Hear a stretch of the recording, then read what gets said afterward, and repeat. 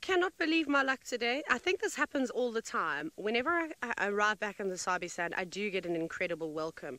And perhaps if some of you go back and look at your screenshots while you're trying to identify a bird, you may have also seen a leopard at the back, which I did none of it, Senzo discovered. And it is Mr. Tingana, who's also just soared for us. It's been a long time since I have heard the sound of a leopard. How crazy! I mean, I'm just taking a moment here to realize how spoiled I am in the Sabi Sand. Like, I honestly cannot believe that this whole thing, that this has just happened. This is not real. I can't believe it. Everybody, if you want to come on a safari holiday, come to the Sabi Sand. It's magnificent, and especially at this time of the year, because it's just wonderful. Hello, my old friend. Goodness, it's been a long time. I'm even going to look at him with my binoculars, just because he's so beautiful. And like we always say, it's always incredible to look at things through your binoculars. That's something you should always bring with you. That's so cool. Hello, beautiful boy. So, unusual that he was soaring at this time of the day. I mean, typically you'll see leopards more active sort of at dusk and dawn, and they're quite vocal right through the evenings and into the early mornings. But maybe with all this unusual activity around, and when I say unusual activity, because it's not normal to have so many leopards together in such close proximity. Obviously, we always talk about the density of leopards in the Sabi Sand being, phenomenal and the best in the country. And they live, fairly close to one another. But to be just within a couple of meters, in the same sighting, essentially, on a regular basis. I mean, there's very few books that write about this. In fact, I've really yet to read about the situation that's been going on at the moment. So I think we're very, very lucky to be witnessing all of this, because I certainly haven't seen it, and I don't think many others have seen it too. But that's great news for us. So typical in, old man Tingana fashion, just resting up in the shade. He's going to have to move soon, because as the sun starts to set towards the west, you can see, look how much of his body is now coming into contact with the sun. And it's not a hot day, but it's definitely warm. And maybe with him soaring like that, maybe he's going to get up a little bit earlier. Perhaps it's going to get cooler. It'll probably be the coldest evening ever in the Sabi Sand, because I'm wearing shorts and I only bought a little jersey. So that's most likely what's going to happen. But that is awesome. I didn't even see him there. I was still busy trying to faff and look at that bird. I didn't even see what it was. Maybe it was a firefinch of sorts. Kill 6, yes, he does have quite a round belly, well spotted. I don't know when he last ate. Of course, it's going to take me some time to figure out everything. Senzo, do you remember when Tingana last ate?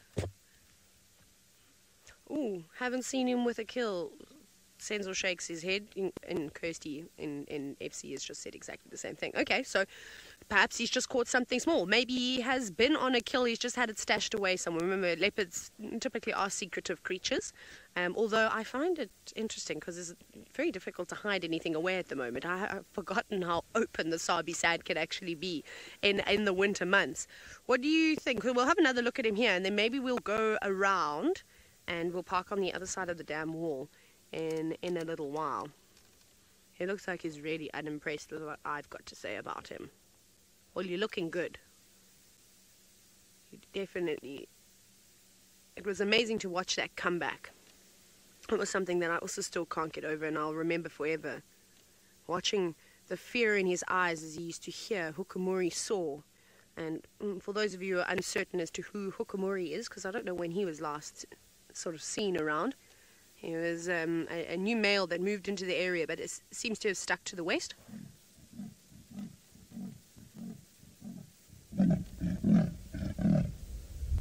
Yo, that sound is so cool. And we're so close to him that when he does soar, the vehicle vibrates slightly too. So I literally can feel it through my feet. As soon as he did that first rasp, it's like I didn't even hear it, I felt it.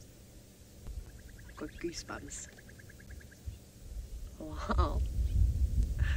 That is an amazing sound. I mean, we're really spoilt in the Mara. We are really spoilt in the Mara. Every night you go to bed hearing lions, hearing the hyenas, the zebra outside the tent, the elephants moving around down below. But the sound of a leopard soaring is not something that you hear very often. But all good signs. Rasping, yawning, head up, looking around. What's your next move, Tingana? Maybe with that full belly, he will want to come down and have a drink. It'll be interesting. We'll keep an eye on it. If we do bushwalk around here, we'll definitely go looking around and we'll sort of see if we can find any of the, you know, remains of a carcass. Maybe it was something small, just like a duiker or a steenbok. They are really vulnerable at the moment. With it being so open, there's not much for them to hide away in, which is, well, unfortunate for them. That's fantastic. Okay, well, we're definitely not going to go anywhere, but the next time you come back to us, I will reposition and hopefully we'll be closer to Tingana. But off you go to David with the lions. Nope, we're not going anywhere. Staying with him because of that beautiful soaring sound. Shall we do that? Let's quickly reposition, Senzo. Let's stay with me. Let's see if we can get another view. We're on the other side of the dam, and I mean, it's quite nice. You can stay here, but Tingana's a really relaxed leopard. He never used to be, but he's obviously settled down in his age, and ever since I've been here in the north, he's always been the most incredible leopard. So I'm happy if we approach a little bit closer. We won't get too close. Oh, he's actually... Nope. Sneaky cat. He's an old man. He's got many tricks here. He's going to come for a drink. Thank you for doing what I said, Tingana. That is great. You make me look like such a superb field guide. It's all about luck, I'm telling you. Oh, amazing. So, James, I am currently sitting at Treehouse Dam. So, I'm south of where the dam cam is situated at Vuyatela Dam. So it's actually not far as the crow flies. I don't know, maybe a mile away, maybe just over a mile. So if you know, if it was James going for a run, he would do it in about 10 seconds. That's how close. It's not that close, but James runs really fast. So, so he might end up going that way. Again, it's been it's always difficult when you come back to an area and you haven't been seeing the animals constantly. You've got to try and remember what is actually going on and what the animals' patterns are. Look at that, it's like we're in a desert. It's so dry. I mean, it's such an incredible contrast from summer to winter here on the Sabi Sand. Whereas in Kenya, in the Mara, I mean, yes, it does change. The grass obviously goes from taller than the top of your head. It gets cut down quite a bit from animals trampling it to animals feeding. And then, of course, it just sort of changes colour. So it goes from the beautiful, vibrant colours of green to sort of the more harsh winter tones of browns and yellows.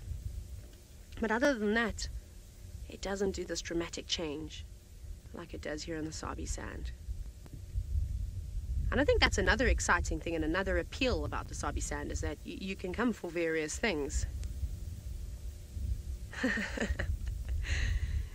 I believe now all of you are having a good chuckle saying that Tingana is saying, welcome back, Taylor. We'll see if he soars again. No, I won't ruin a soaring moment. But very, very thirsty. And you can drink lots and lots of water, especially after a big meal. I mean, they're not like you and I that every time we are thirsty, we just have a little bit of a drink whenever we need to. You know, they might only drink once a day. Sometimes they might not even go a day without drinking if they've had a big feast and water is a fair distance away. But there he goes. Just lapping it all up. Okay, for reals now, we are going to send you back to the Mara to see what David and his wonderful lions are getting up to. And hopefully, they'll be just as cool as Tingana.